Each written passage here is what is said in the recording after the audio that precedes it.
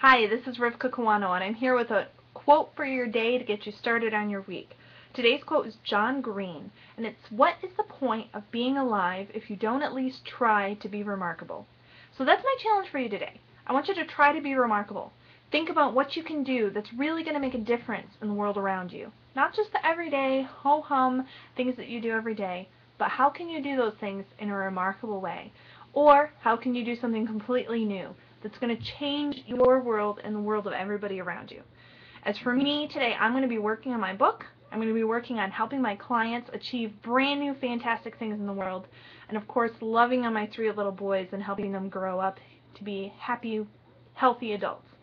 So those are my remarkable tasks for today. If you have something remarkable that you're doing, I would love to hear about it in the comments below to know how you're changing the world and being just a little bit more remarkable. Have a great week.